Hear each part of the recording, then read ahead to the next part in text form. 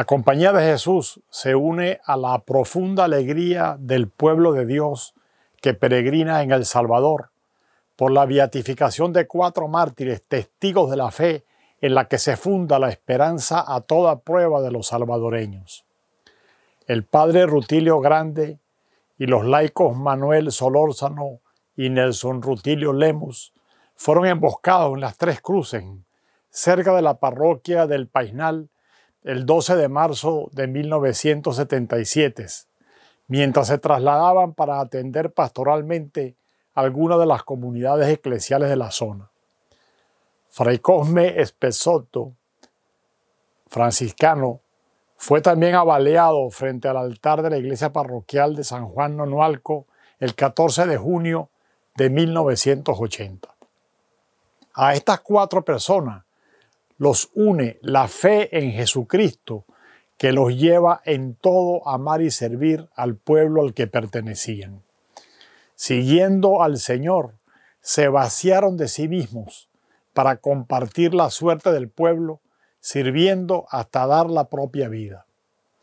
Manuel Solórzano, nacido en Suchitoto en 1905, casado y padre de 10 hijos, se había trasladado a Aguilares por motivos de su trabajo. Su honestidad y compromiso con la pastoral de la comunidad lo hizo una persona muy querida.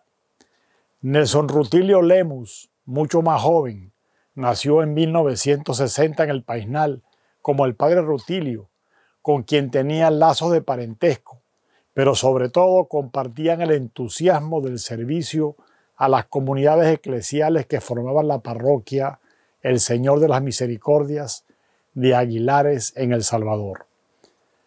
Fray Cosme había llegado de Italia a El Salvador en 1953, con 30 años de edad y 5 de haber sido ordenado sacerdote.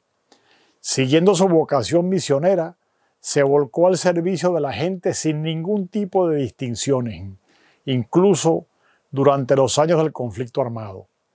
Su martirio fue el resultado de una vida consecuente con su fe y con el ministerio que le había sido confiado al servicio de todo el pueblo. El padre Rutilio Grande nació el 5 de enero de 1928. Fue un jesuita de dimensiones humanas y religiosas insospechadas. En su debilidad encontró su grandeza. La mayor parte de su vida transcurrió en el silencio y la humildad de quienes se van haciendo paso a paso compañeros de Jesús. Quienes lo trataron encontraron siempre en él un hombre bueno, cercano y servicial. Para los seminaristas fue un auténtico formador y para el clero salvadoreño un delicado acompañante espiritual. Rutilio supo ser consejero, compañero comprensivo y amable, al mismo tiempo firme y serio en lo que se refería a la vida cristiana y al ejercicio responsable del ministerio presbiteral. La población campesina de la que él mismo era parte y a la que sirvió con dedicación en su servicio pastoral, halló en él un religioso cercano, abnegado y cariñoso, ordenado presbítero para compartir la vida con la comunidad de los seguidores de Jesús que dan testimonio de la buena noticia. Al reconocer el martirio del padre Rutilio, de Manuel, de Nelson y de Fray Cosme, la Iglesia Católica confirma que sus vidas fueron arrebatadas a causa de la fe que daba sentido a sus vidas y de la que se convierten en testigos por su sangre injustamente derramada.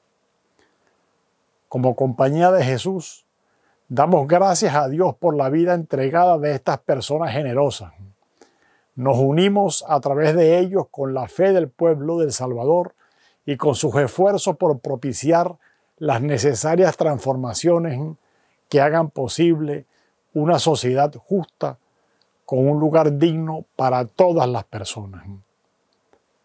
Nuestra Señora, Reina de la Paz, patrona del pueblo salvadoreño, sea la luz que ilumine el camino a ejemplo de los nuevos beatos mártires de El Salvador.